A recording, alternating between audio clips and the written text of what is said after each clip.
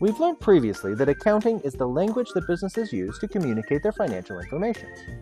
This language has three key objectives: to analyze, record, and report on the business's financial information.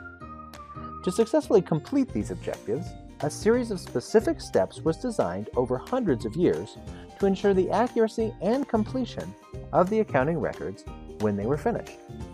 These steps are repeated over and over each accounting period, so we call them the accounting cycle. Throughout this video series, we will explore each step of the accounting cycle in more depth, and the cycle itself will become our roadmap to measure our progress as we learn each of the basic accounting concepts.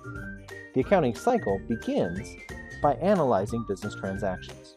This is where we determine which events in the business need to be recorded in our accounting records, where, and how. Then the events get recorded in a special accounting record called a general journal. Next, the general journal records get added to another record called a general ledger.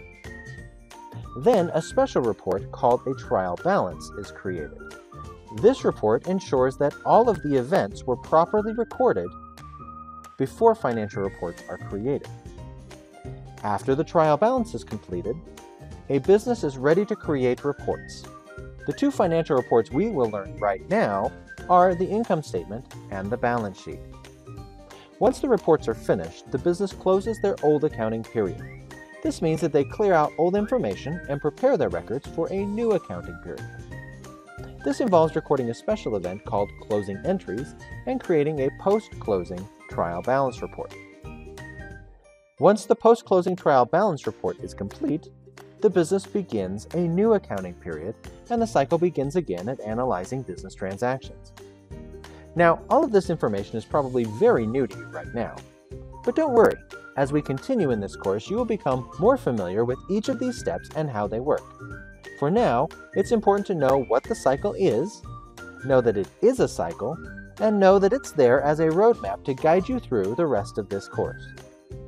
To learn more about each step in this accounting cycle and other accounting topics, check out more of my videos on YouTube or visit torinorman.com.